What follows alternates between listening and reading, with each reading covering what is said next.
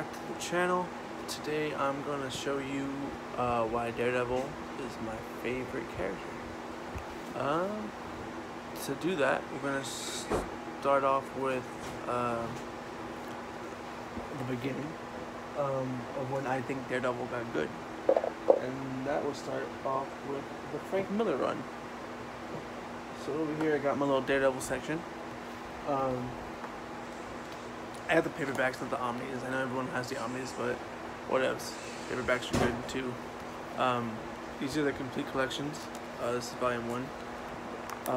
This is the when Daredevil got good, when Frank Miller took over, and Bullseye was doing some crazy stuff, as I'm sure you've heard before. The Frank Miller one is when Elektra is introduced, and Bullseye and Elektra, of course, is Daredevil's love of his life, and Elektra is murdered by Bullseye. It's not in this volume, but a lot of people would tell you to check out Daredevil by Frank Miller and say that that's like the only one to get. I love it. I like it a lot, but it's not my favorite. It's good stuff though. Great art, especially when Frank Miller takes over. The art is killer. And we got volume 2 and 3 over here. And then going down the line, everyone says this is the seminal, like, this is the Daredevil story to get. Born Again, it's his best story. It's what season 3's eventually, whenever that comes out on Netflix, is going to be based on, I hear. And they're finally going to introduce Bullseye. I mean, he's not in this story, but I guess we'll be replacing Nuke. Born Again is when Kingpin takes out, or finds out that Matt Murdock is Daredevil, and he systematically ruins his life. And I think Karen Page is the one who like basically gives away his information for drugs. And Karen Page is basically, you know, the reason why Daredevil's having such a hard time in this book. But I can't wait for this to be a TV show on Netflix. It's gonna be great stuff. Alright, after that, you know, I'm gonna go through every book. I'm just gonna go kind of show you some of them. Ann Ascenti was another big writer on Daredevil after Frank Miller. This is a Typhoid Mary stuff. Typhoid Mary, I hear it's going to be in Iron Fist season 2, which is pretty cool. I mean, she's a Daredevil bad guy, but whatever. And yeah, this is kind of like some of it more Kingpin stuff. Kingpin's always his #1 bad guy, which is cool because I love Kingpin. This is the second part to this epic collection. This is with Touch of Typhoid, I think, but the second one came out recently, which is the ends the Senti's run. After that, we got Guardian Devil by Kevin Smith, and this is when Bullseye gets crazy again and kills Karen Page. And spoiler alert, I guess, but you know, these books are so old. I'm sure you guys all have heard all the stuff that's happened in Daredevil over the years, all the bad stuff. I can't stand art like this. I like 90s art, but this 90s art is just super cheap to me. But the book itself is great. The story is good, dark. Something about like a satanic baby or something. I don't really remember. I just remember the big stuff that happens in this with Karen Page, Bullseye, and find out the bad guy in the end is Mysterio. And I love me some Mysterio. I like Kevin Smith as a writer. I like his Green Arrow stuff he did. Yeah, that's the Kevin Smith stuff. Now, after that, we had Daredevil Yellow, which is where you know, part of the color series by Jeff Loeb and Tim Sale, where it's kind of like each book is like an emotional gut punch. You know what happened to that character. This one is like a love letter to Karen Page. You know, after she's killed in the Kevin Smith run. It's nice, you know, Tim Sale art, and basically the whole book is like him remembering all the good times with Karen Page and how he saved her from Purple Man. And if you're reading Daredevil, you know, probably you're for a long time, this book is a great book to get. And And I feel like if you've been reading for a long time, it'll make you get a little teary eyed. I did at the end. It's a good one, but it's definitely not a book to get unless you've read a lot of Daredevil, because you'd be like, okay, who's Karen Page and what happened to her? You know, I mean, it explains it, but it's not gonna get the same experience. On to my favorite run, Brian Michael Bendis. This is my favorite. Well, Invincible, my favorite run. This is my second favorite comic book run of all time. Brian Michael Bendis is Daredevil. Like, it's dark, gritty, which you'll hear all the time about Daredevil, but it's that perfect dark art that goes with the story. And this one, you think Kingpin's dead? He's not dead. It's how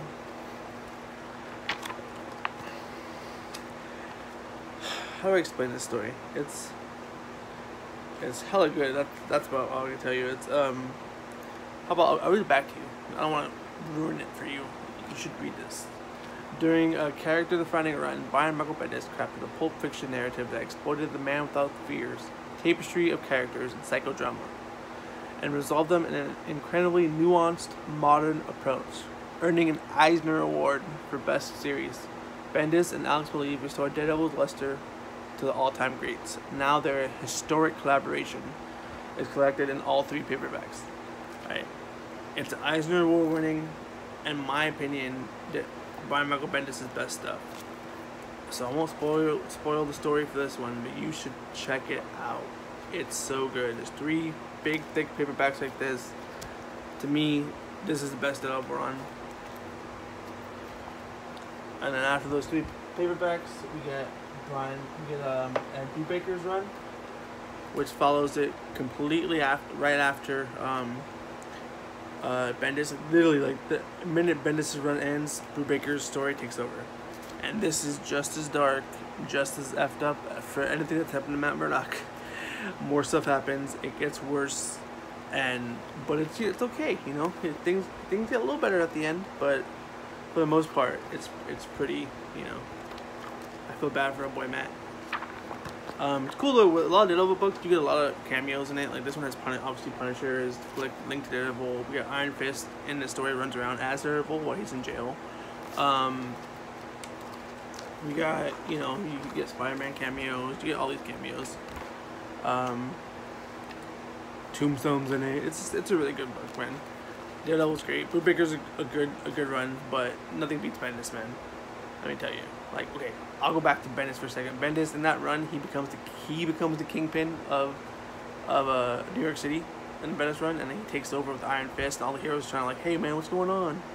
It kind of reminded me because I watched Luke Cage recently in season 2, and Luke Cage kind of takes over the club, and at the end, and it reminded me of Daredevil. I'm like, hey, it's kind of like Daredevil when he became kingpin. It was a cool little nod. It wasn't actually Daredevil doing it. It was Luke Cage. And after that, before we got Mark Waid, this End of Days. It's kind of like a what if story. It's when Bullseye kills Daredevil, and it's about Ben Urich going toward trying to find out last remaining stuff about Daredevil, and some people said they saw him alive, and this is a really good book if you've read a lot of Daredevil, because it kind of shows you, if you wanted an end to Bendis' story, this would be like a nice little end. Obviously, the character's not going to end; he's too good, and but there's a nice little nod to his former lovers, Black Widow, and stuff like that. It's a good book, but you gotta make sure you read some Bendis stuff and to fully love it.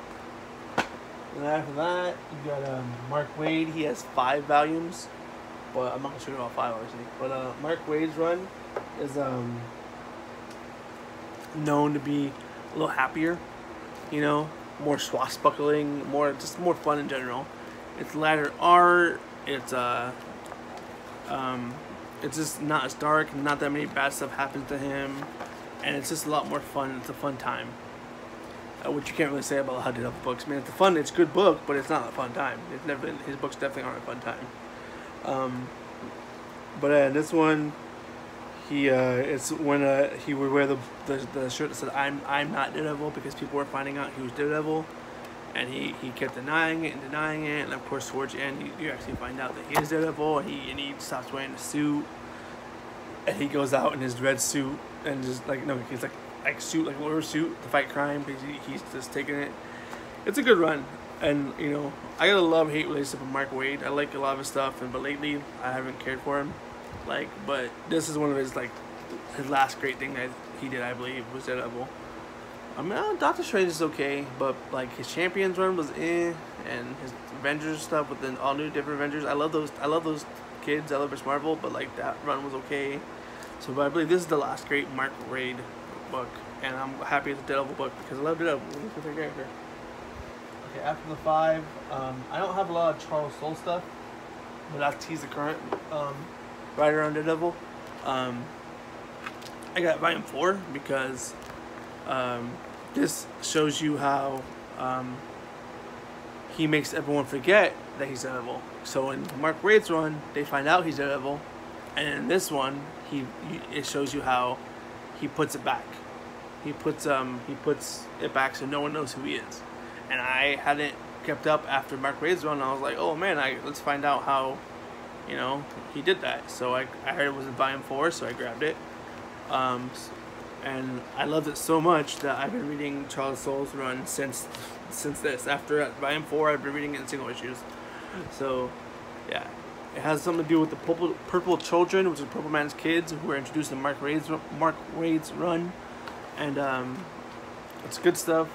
As always, all these writers have always done such good job with Daredevil, man. He's the luckiest character in comics, I feel like, because I feel like he's never had a bad run since I've started reading him. Like, he's always great. Miller did good. Nocenti did good. Kevin Smith did good. Bendis, Brubaker, Waid, and now Soule. And I love Soule, man. Soule's doing great stuff. He's bringing Wolverine back. He's doing a lot of good stuff. Darth Vader, you know. Anyways. So right now, they're probably on, like, I don't know what issue they're on, like, they restarted. They're probably on like issue like 603 or 5. I don't know. But the Soule's still going on. They just had a run where Kingpin was mayor. I believe he still is mayor. I don't know. I haven't read it, so don't quote me on that. But